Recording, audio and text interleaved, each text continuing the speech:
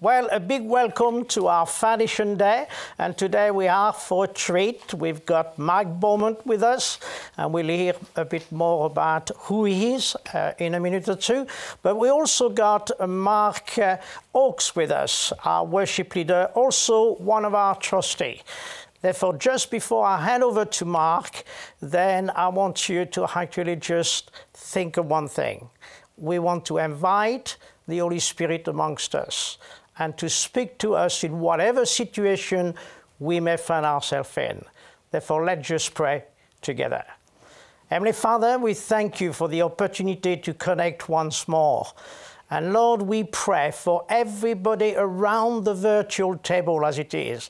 And we invite you in, whatever circumstances we may be facing, whatever crisis we are in, whatever experience we are in, we invite you, Father, today to actually speak into our situations.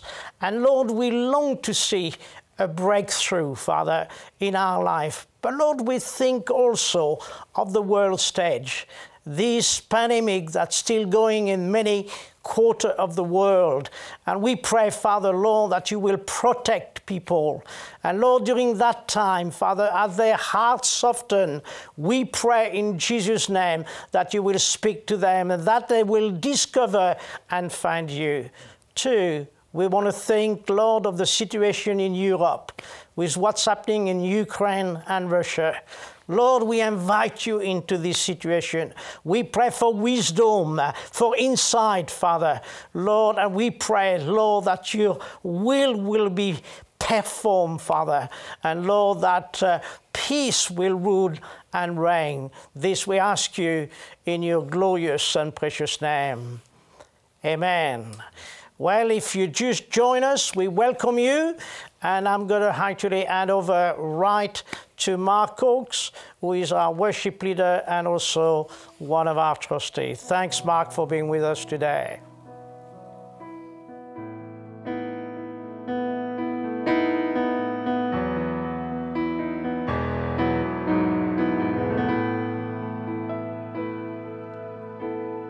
Light of the world, you step down into darkness. Open my eyes, let me see beauty that made this heart adore you. Hope of a life spent with you.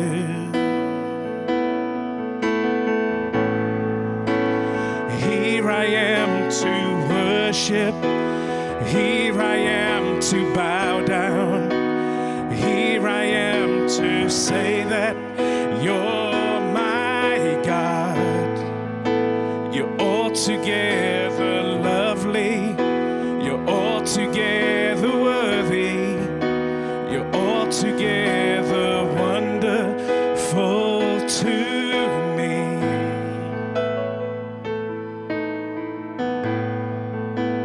King of all days, King of all days, oh so highly exalted, glorious in heaven above. All for the sake of this world you created, all for love's sake you became poor.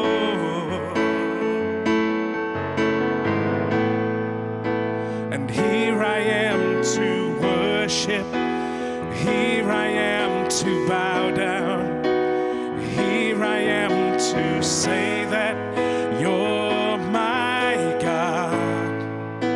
You're altogether lovely, you're altogether worthy, you're altogether wonderful to me. And I'll never know how much it cost to see my sin upon that cross. And I'll never know how much it cost to see see my sin upon that cross. Here I am to worship, and here I am to bow down, and here I am to say that you're my God. You're altogether lovely, you're altogether worthy, you're altogether wonderful to me. Thank you, Lord. It's great to hear the testimonies, isn't it, this morning? But we too have our testimony of what God has done in our life. He's a great God. And this morning I just want us to sing and focus in on His amazing grace in our lives and our situations today. That He's here for us. Let's sing this together. Amazing grace. Amazing grace, how sweet the sound that saved a wretch like me. I once was lost, but now I'm found. Was blind, but now I see. 'Twas grace, 'twas grace that taught my heart to fear, and grace my fears relieved. How precious did that grace appear the hour I first believed. My chains are gone, I've been set free. My God, my Savior has ransomed me, and like a flood, His mercy reigns, unending love, amazing grace. The Lord has promised, the Lord has promised good to me. His word my hope secures. He's well my shield and portion be, as long as life endures. My chains are gone, I've been set free. My God, my Savior has ransomed me, and like a flood, His mercy reigns, unending love, amazing grace.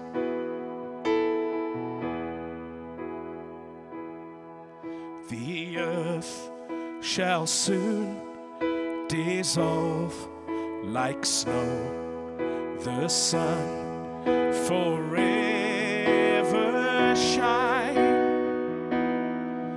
But God, who called me here below, will be forever mine. Will be forever mine.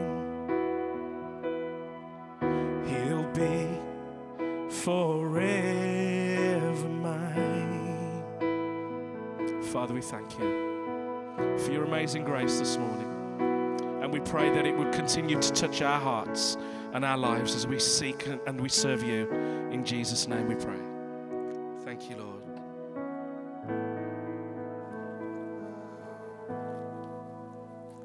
I'll go hand back now to David Leroux.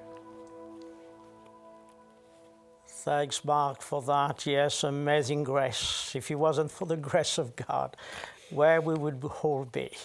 Well, if you just join us, a big welcome to each and every one of you, and we pray that God will actually speak to you very clearly, and we want His presence, yeah, to be manifested amongst us, you know. It's great to have Mike Beaumont with us. He's the one who's got to actually speak to us today. We've had Mike in and out of studio over the last 6 months or so, or maybe 2 years now, isn't it? 2 years, yeah. And it's great to have you in our Foundation Day today. Great to be with you. Now, I am told that you are semi-retired and you are a teacher, a mentor, a broadcaster. You've been involved with church. I'm sure your wife must be smiling when you say, I am semi-retired. David, whenever I say that, yeah, she always smirks or gives me a dig in the ribs or whatever it might be, but you know, you can never really retire in God's work and God's kingdom, can you? No. So, yeah, I took retirement from full-time paid employment 7 years ago now. But, yeah, God has kept plenty on my screen to be involved with, both in churches that I've been part of and the church that I'm part of now, in some writing that I've still been had the privilege of keeping up with, and a very fortuitous encounter just a few years back with a guy called David Taverner when we happened to share a room on a tour of Israel together and did the usual what do you do, and I ended up here at UCB and having the privilege of recording a whole number of series of podcasts for you guys, which has been enormous fun and an enormous privilege as well. Thank you for that, and we love your dedication for the Word of God. But, you know, outside of the Word of God and the church and speaking here and speaking there, how do you relax? Well, I've just taken up a hobby. My hobbies used to be things like reading and photography. I really enjoyed that. But recently I've gone back to a hobby that I had in my childhood. And as I need to tell you that as I tell you this, there will be some people who will listen to this and think, great, and the others who will be thinking, oh, no. But I've gone back to railway modelling because I used to have railways when I was a young boy. I've not touched it for sort of 50 years. And I recently came into a little bit more money because it's quite an expensive hobby. And I was sitting there thinking, I wonder what I should be doing with this, besides giving some of it away, of course. And this thought flashed through my mind, you could always get your railway modelling going again. So I've been doing that. So, yeah, that's what I've been squeezing in, write a few chapters of the new book that I'm working on at the moment in the morning, and then, you know, maybe get an hour or so at the end of the afternoon to turn to the model railway. So I'll take some videos and send it when it's all done. That would be great, yeah. Thanks for that, yeah. Here is a question for you. You love the Bible. What does it take to actually get your level of understanding? Well, it needs a heart that wants to understand. I would say that's the first and foremost thing. You know, very often people criticise the Bible and pull it to bits and say what rubbish it is by picking out odd random verses from here and there and proving that it can't possibly be true. So I think, first of all, you've got to have a heart to want to understand. You've got to have a heart that says, God, I believe this book is your book and you could say something to me through it. And I've often said, even to people who aren't Christians, maybe you can't say all that yet, but could you at least say, God, if you are there, could you speak to me? If you were there and this is your book, could you speak to me? And the number of people I've seen again and again come to faith in Jesus through doing that. So I think you've got to have a heart. You've also got to have a measure of determination. Because let's face it, there are some books that are harder to understand than others within the Bible's 66 books. But these days, we've got so many resources, whether it's from something as simple as UCB's Work for Today, or whether it be through getting yourself a good study Bible, which is a great next step if you want to dig a bit deeper, commentaries on individual books. For me personally, what it took was going to what's now London School of Theology and studying for 3 years. We don't all need to do that. Some of us do, to be able to tackle some of those questions so that we can then use our knowledge and skills to help others. But a heart and a desire are the two most important things. And if you've got those two, plus a little bit of help from some of those things that I've just said, and God's work can really come alive to us, and we can see how exciting it is and still how relevant it is. This is the thing that always impacts me. Here's a book that was written between 2,000 to 3,000 years ago, depending which part you pick, and it can still be as relevant for life in 2022 today. For many years you've been reading the Bible. For many years you've turned to every page of the Bible.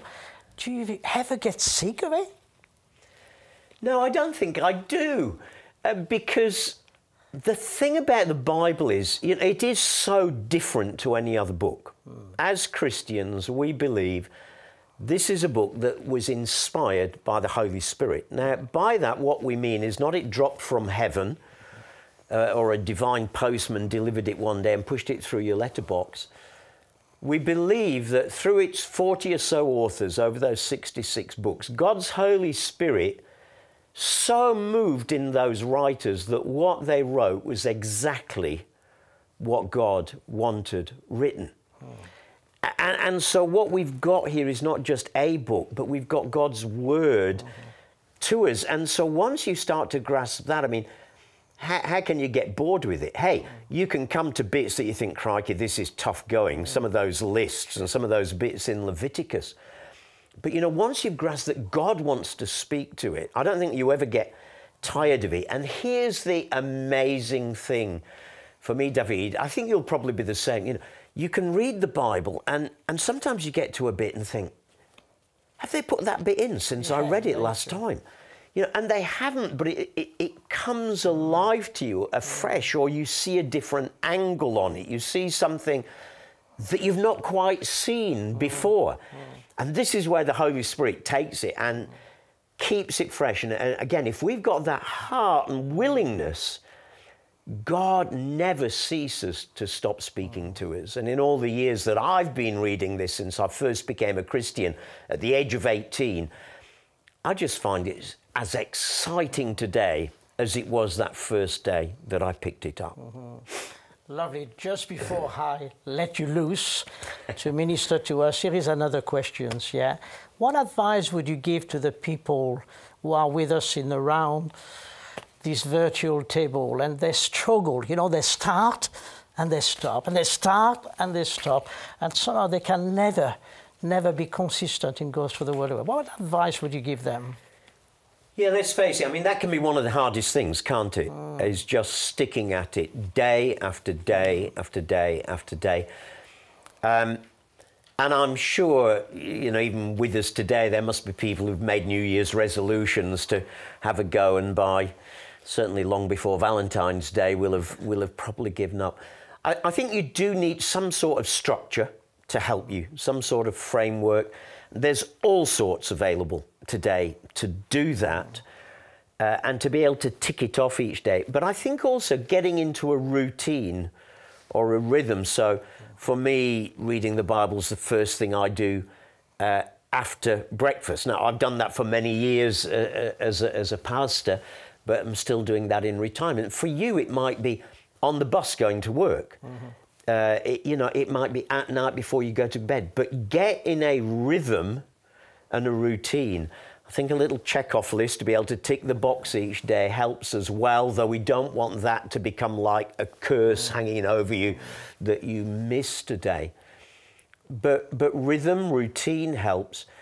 I think the other thing is accountability. You know, if you're really struggling with reading your Bible every day, then I would say, why don't you find someone else in your church or a fellow leader?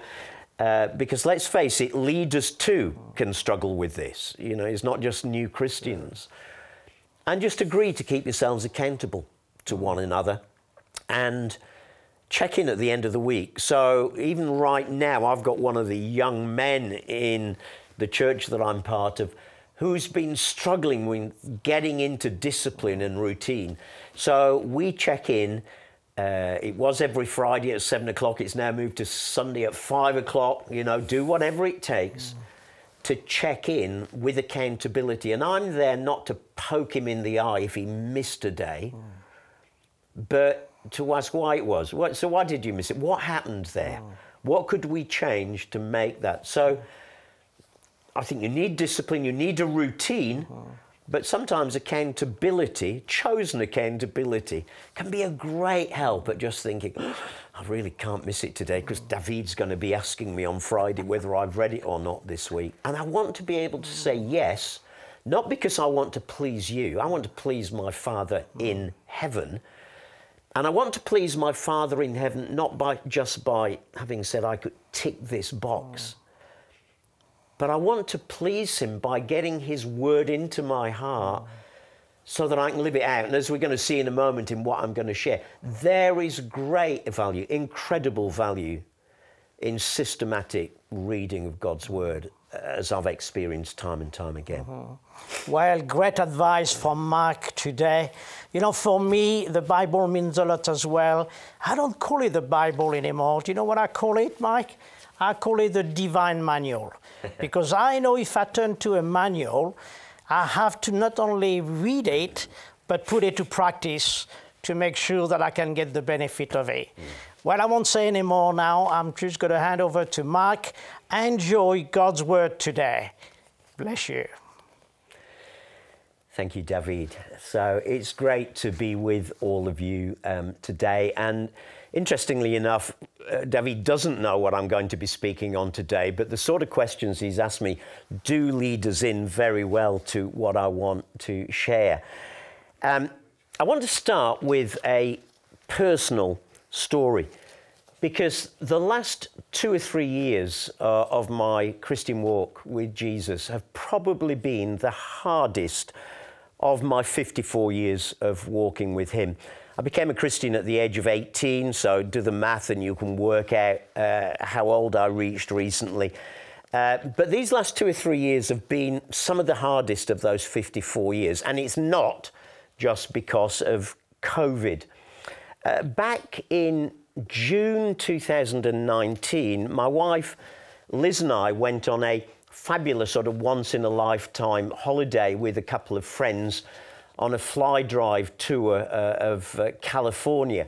And we had an amazing time. So we did the cities and the coast, and we did Yosemite, and we went up to Lake Tahoe. It was an amazing time. And we came back from 3 weeks just feeling, oh, yes, this is so incredible, so relaxing.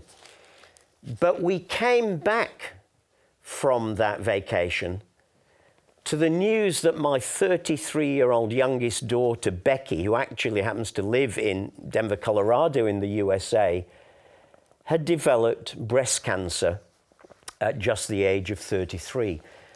And I think you can probably imagine, you know, the elation of this wonderful holiday quickly dissipated.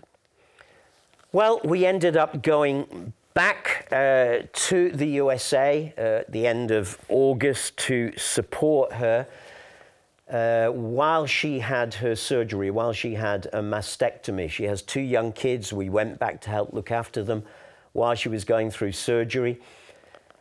We were only going to go for 2 weeks, but the British Airways pilots kindly organised a strike and meant that we had to stay for an extra week. And the only reason we'd not stayed for an extra week was the fact that the flights were just too expensive to come back that week later. But all things worked together for good, and we were able to stay with her for 3 weeks while she had her mastectomy. Then we went back again the very end of November and stayed for 6 weeks over Christmas while she had her reconstruction surgery, and again to support the kids. And as we came back home, wow, you know, we all just breathed a sigh of relief that this incredibly challenging season of her life and our life was over. But then exactly 1 year later from when she was first diagnosed, back then in June 2020, Becky was diagnosed with having a second cancer in the same breast, in an area of the reconstituted tissue. Now, here was the amazing thing. It was not a recurrence of the first cancer. It wasn't that the first cancer had seeded and had reproduced itself again. It was a completely different, genetically different type of cancer. Now, this is incredibly rare, so rare that her consultant actually asked her if she could end up writing a paper out of her and having it produced in all the medical journals in the USA. So what did she have to do? She had to have further surgery, much smaller this time. She also had to have fairly intense chemotherapy and radiotherapy to deal with this. But here was the big challenge for my wife and I. We couldn't go back and help her this time because we were now in lockdown and the USA had firmly closed its doors and we just could not go back in. I cannot tell you how helpless we felt. Then during this whole process, September 2020 now, my 5-year-old American grandson, Gabe, developed a burst appendix and he had to be rushed into surgery. Now, okay, these sort of things happen, except over the next few weeks, he kept having to be rushed back again and again and again in excruciating pain because there was something clearly not right. Well, they managed to sort that out, but then 2 weeks later, my wife, Liz, was diagnosed herself with breast cancer through a routine mammogram. Well, I think you can probably see from that pile-up of all those events that these were, yeah, as I said, 2 or 3 of the worst years of our life. Clearly, this was going to have to be a season for fighting in prayer. And particularly in that season when we couldn't do anything, when we couldn't get back to the USA. Now, I know myself. I fight best in prayer when I know that God has given me a scripture to stand on, when I can take hold of it and fight through that. And it was pretty early on during Becky's first cancer and first course of treatment that I was crying out to God for something to get my feet on, because I felt like my feet were on, you know, when you're trying to climb up a hillside and there's rock and shale there and you can't get a grip. And I felt like I couldn't get a grip and I was praying, but I could not get a grip. I could not get my feet on solid ground to pray out of for Becky.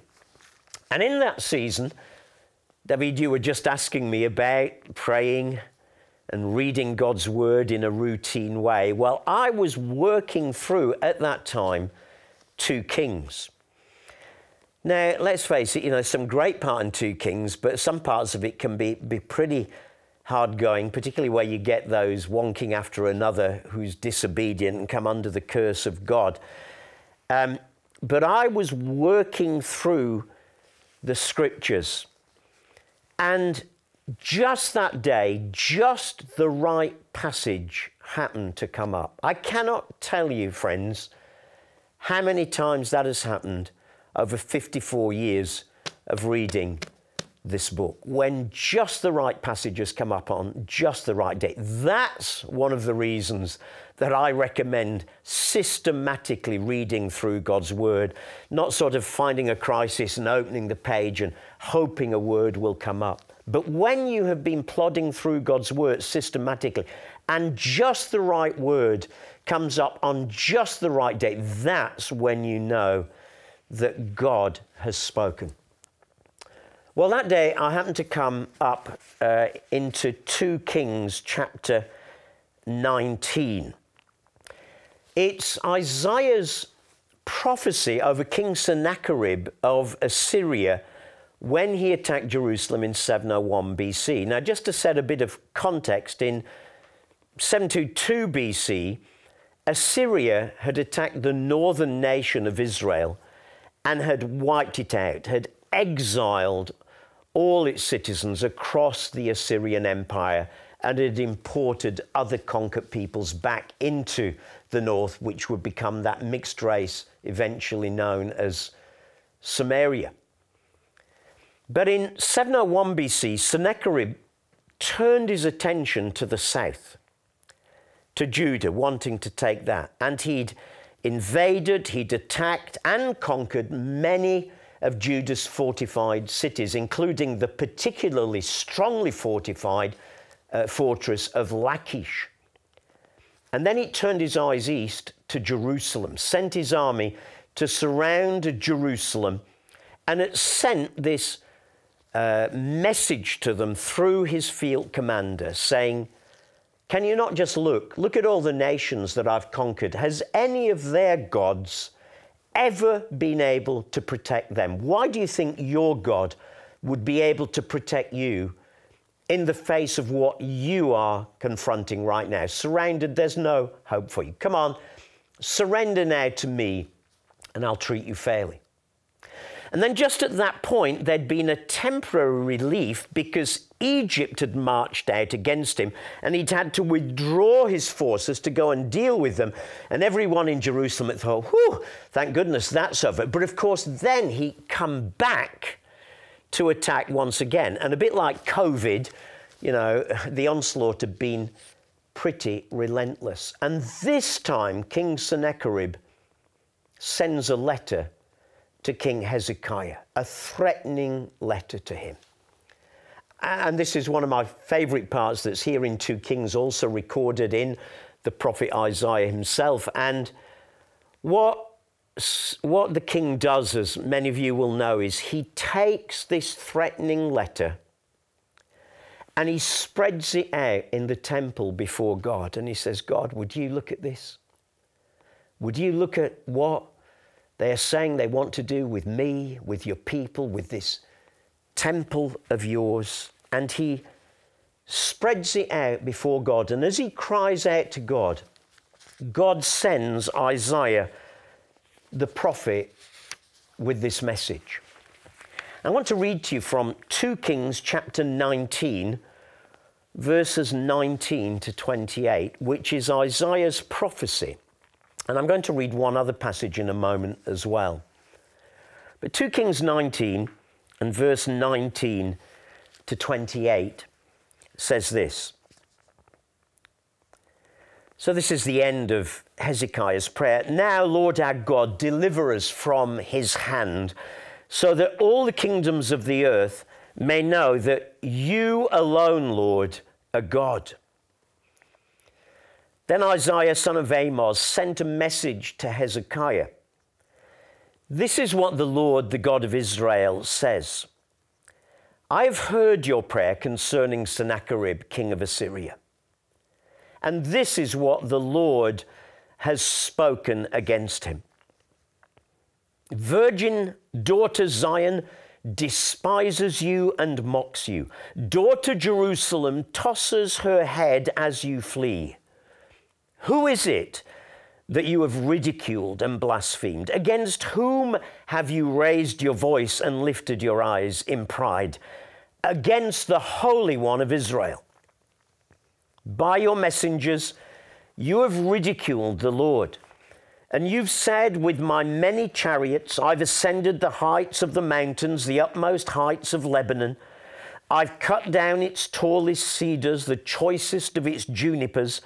I've reached its remotest parts, the finest of its forests. I've dug wells in foreign lands and drunk the water there. With the soles of my feet, I've dried up all the streams of Egypt. Have you not heard? Long ago, I ordained it. In days of old, I planned it.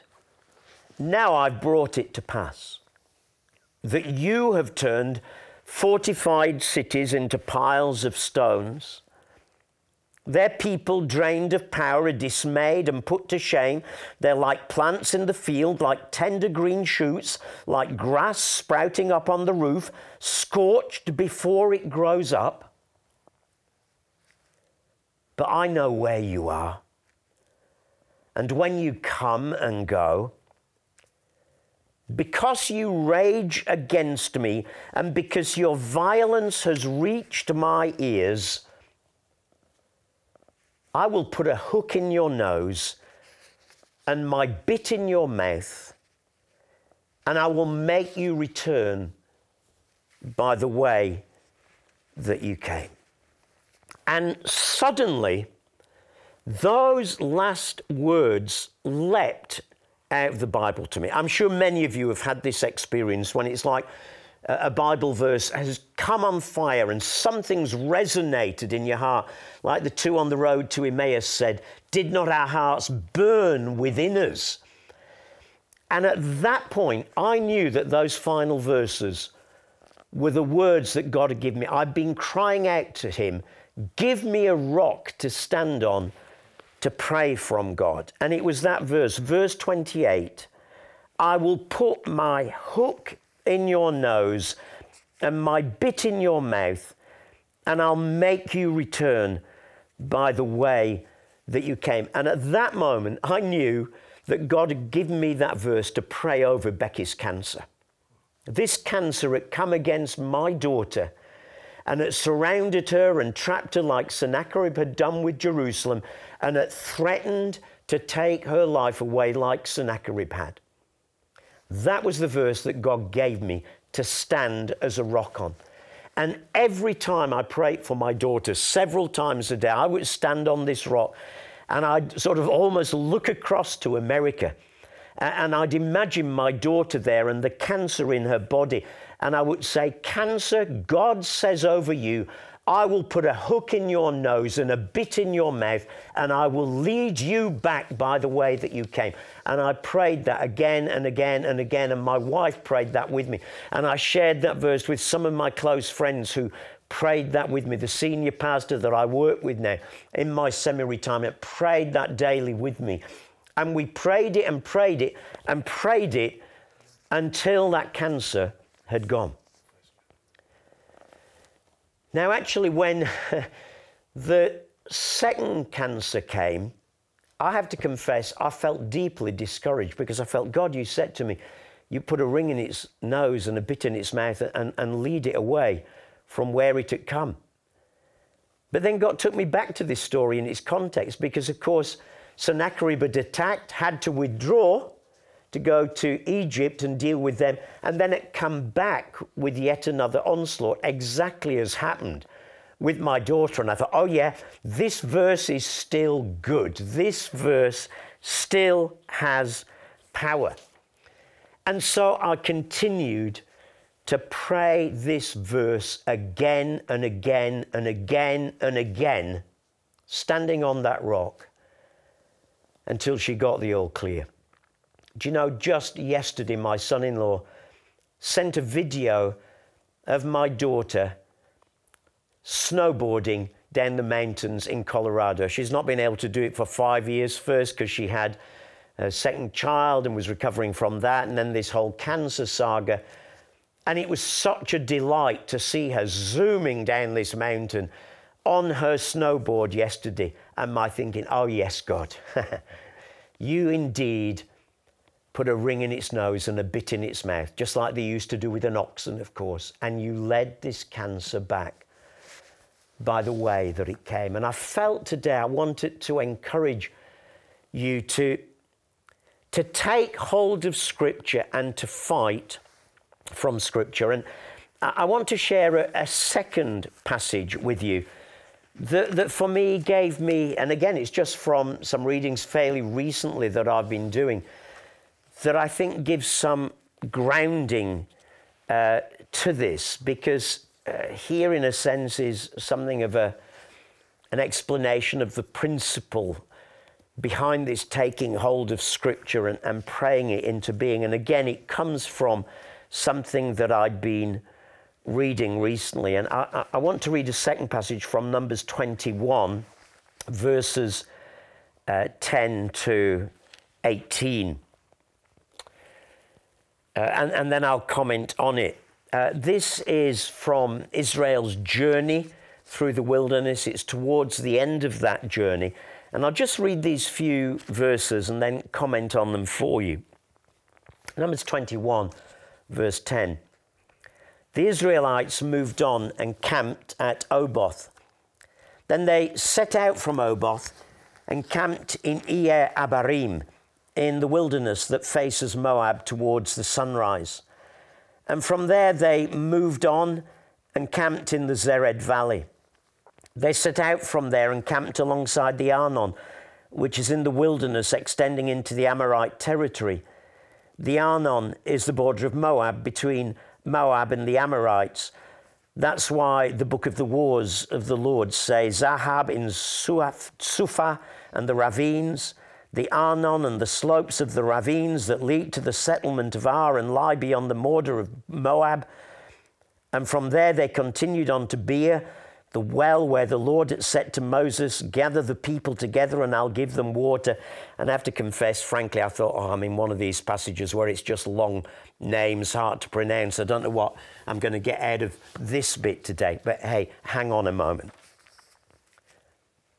From there they continued on where the Lord said to Moses, gather the people together and I will give them water. Then Israel sang this song. Spring up, O well, sing about it, about the well that the princes dug, about the nobles of the people sank, the nobles with their scepters and their staffs.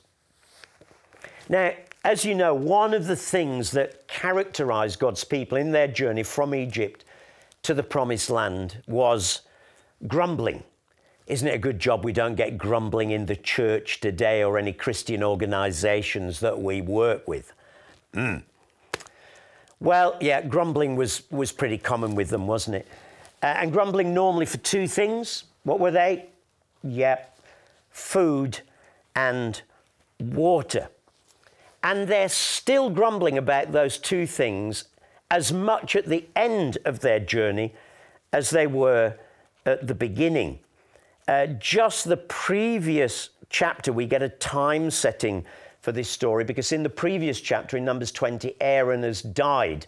And we discover later in the book that he died in the 40th year. Okay, how long were they in the wilderness? 40 years. So now, right at the end of their journey, as it's almost at an end, they're still doing what they were at the beginning, still not trusting, still grumbling, still saying, where are we going to get water? Where are we going to get food? But I love this little story because God anticipated their cry and got there before them. Verse 16, we read that God said to Moses, gather the people together and I will give them water. Okay, there's the promise. God got in first before they'd even asked. Gather the people together and I will give them water. There's the promise. But the promise didn't just happen.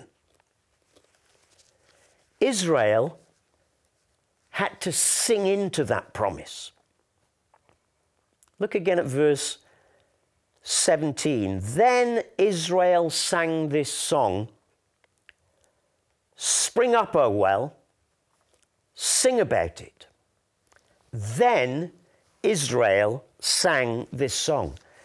Now, I confess I'd read this passage many times before, and I suppose, sometimes you read it, but you read it thinking what it says is what you've always thought it said. And I suppose what I'd always thought it said is that God says, gather the people together and I'll give them water. And afterwards, the people then sang this song. Yay, sing this song to the well because God provided water there. Let's make a song about it. Hey, let's record it. And we could have it broadcast on UCB. But it's not what it says. It doesn't say God made this promise and afterwards they sang this song. God made this promise and then they sang this song. And what I suddenly saw there was that there are times when God gives us a promise, but then we have to sing into it. We have to speak into it. We have to speak faith into it. We have to bring it alive into that situation. Just like I had done over my daughter. God had given me that word from 2 Kings 19. But it didn't just happen because I saw it and it leapt alive. I had to pray into it, speak into it, sing over it. You know, sometimes that singing over it doesn't mean that simply we sit back and wait and pray. In fact, if you look at the very lyrics of this song, it looks as if the singing over it and speaking into it also involved the fact that they had to get their shovels out and start digging. So on this occasion, they had to do something. In just the previous chapter, by the way, they'd had to do nothing. God had miraculously brought water from the rock. This time it looks like they had to do a bit of digging as well as singing over and singing into it. And I know this is a bit of a sort of prophetic type, pastoral type application of this scripture, but I felt it just helped me so much in what I wanted to share with you today out of the first story I gave you, which arose out of testimony, and then out of this, again, regular routine reading. That God wants us to be people who expect to find promises in His Word that will come alive in our hearts, but those promises aren't magic. He wants us then to speak into that promise, to sing over it in the words of this, until the water springs out of the well, just like healing had sprung up for my daughter Becky. So what I wanted to end up with today was this.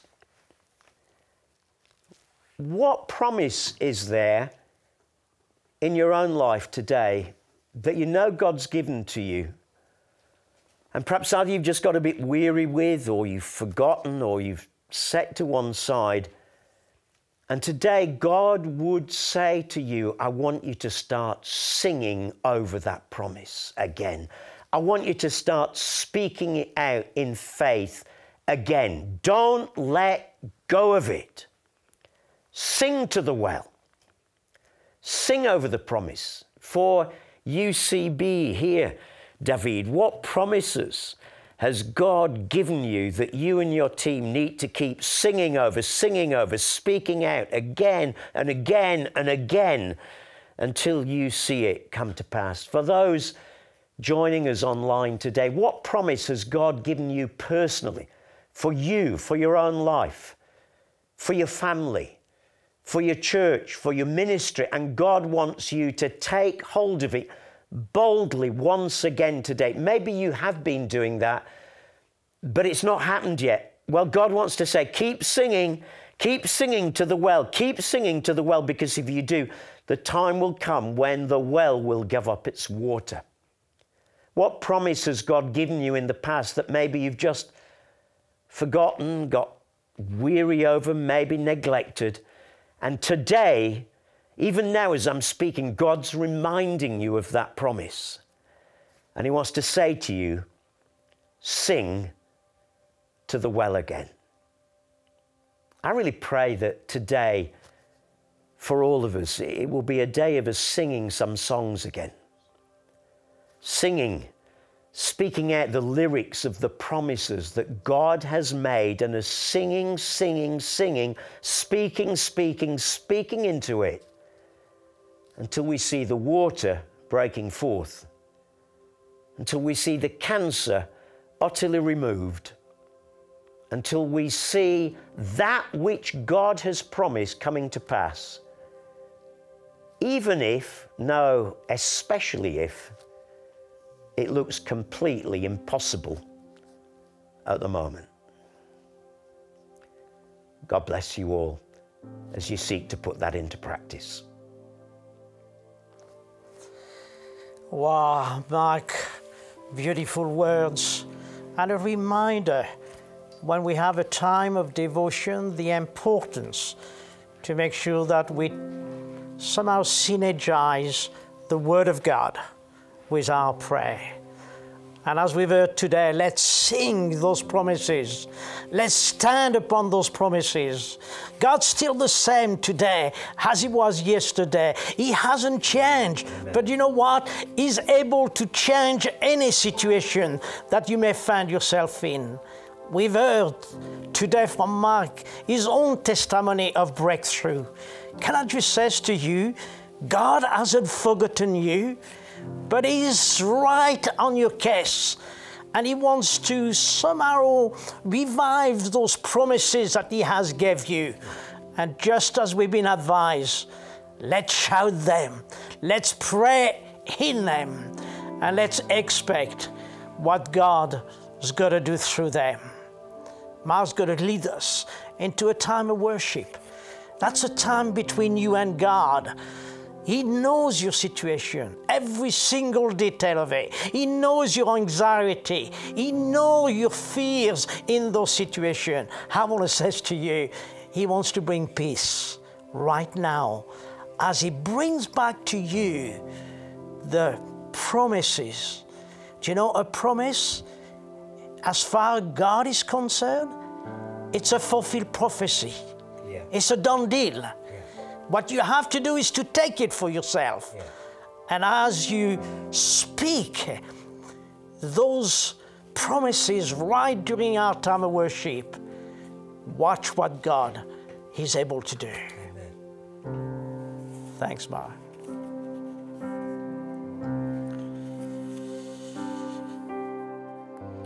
My hope is built on nothing less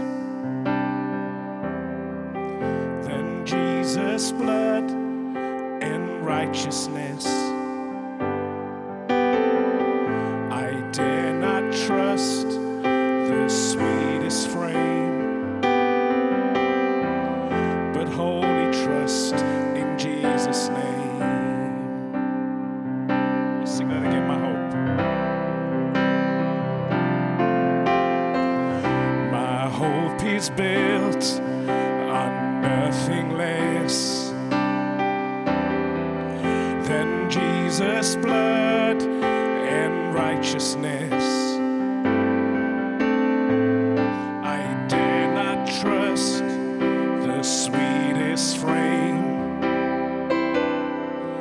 but wholly trust in Jesus' name.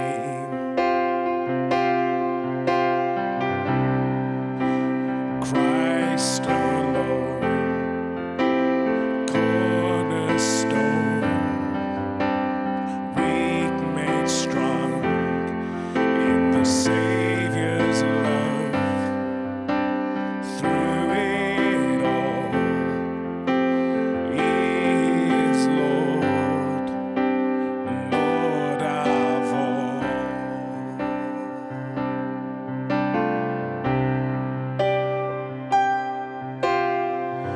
When darkness seems to hide His face, I rest on His unchanging grace. In every high and stormy gale, my anchor holds within the veil. My anchor holds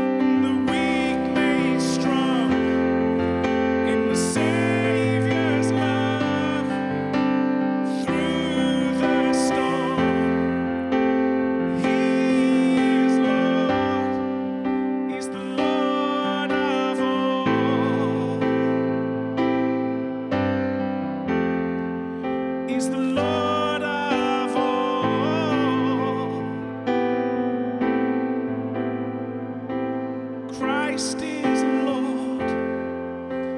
He is Lord, Lord of all.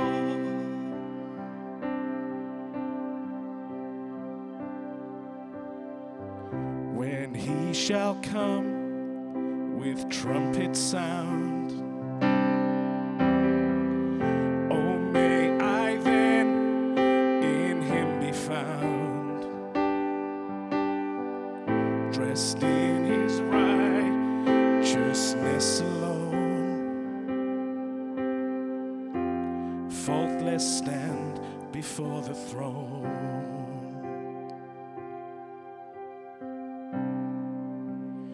When the oceans rise and thunders roar, I will soar with you above the storm.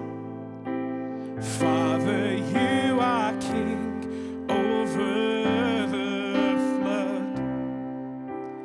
I will be still and know you are God. Oceans rise and thunders roar, I will soar with you above the storm. Father, you are king over the flood.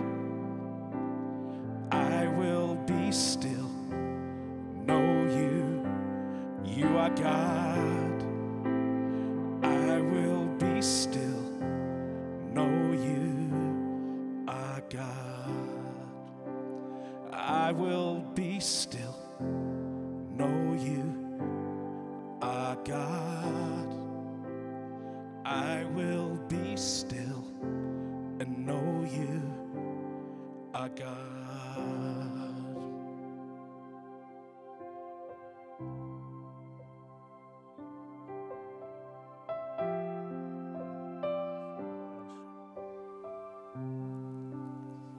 Powerful word. When darkness seems to hide his face,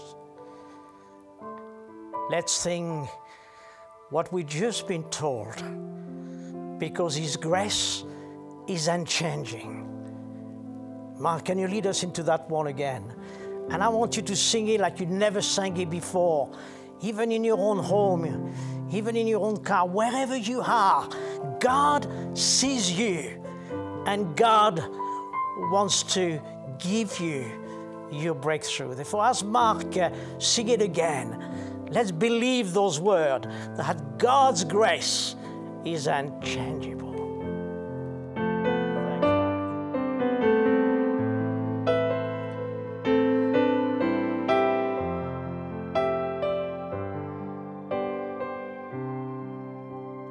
When the oceans rise and the thunders roar, I will soar with you above the storm.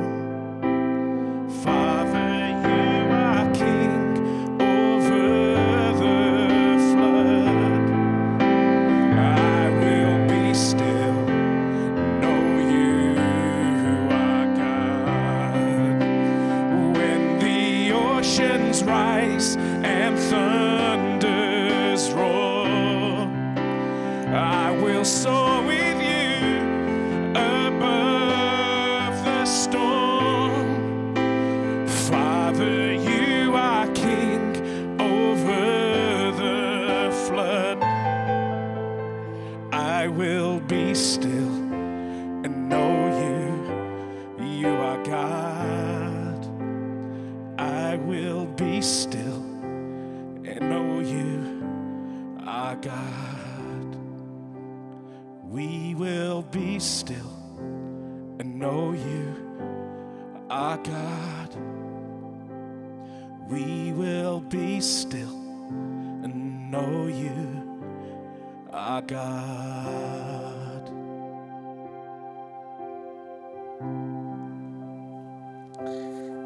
Thank you, God, that you are still God. Thank you, God, that you are steadfast. Thank you, God, that you are faithful. You've seen every situation laid before us today. We thank you, God, for speaking to individuals and touching them at their point of need. Thank you, God, for being God. Amen. Well, we're coming to the end of our hour again. You know, when you are in the presence of God, time just flows. And I want to remind you that next month, on the 24th of March, Suzanne Atting will be with us. Therefore, be ready, because God wants to speak to you. And not only that, but invite somebody. Make sure that you pass on to them, you know, the notification of that date, and that we can actually crowd the virtual table for people to hear a message of hope. And also I want to continue to promote what Mike Beaumont is doing on UCB2.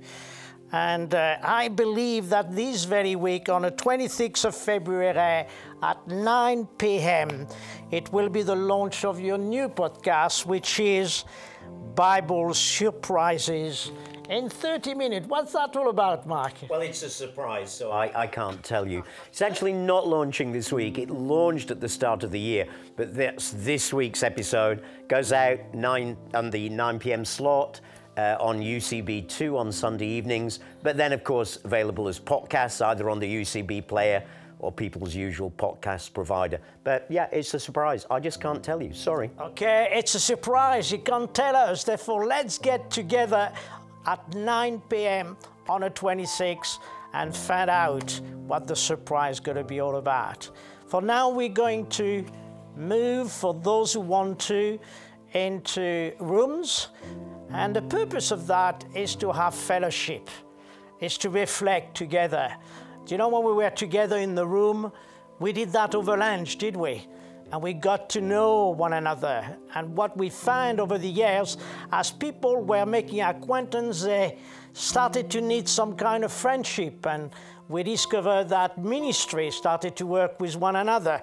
And that's what kingdom is all about. And therefore, we're not together physically in one place, but we are together in virtual. And with technology today, everything is possible. For thanks for being with us. May God bless you, be with you, and we'll look forward to see you next month on the 24th of March. God bless you. Enjoy your time of fellowship. And if you have to go, go with God's blessing. See you soon.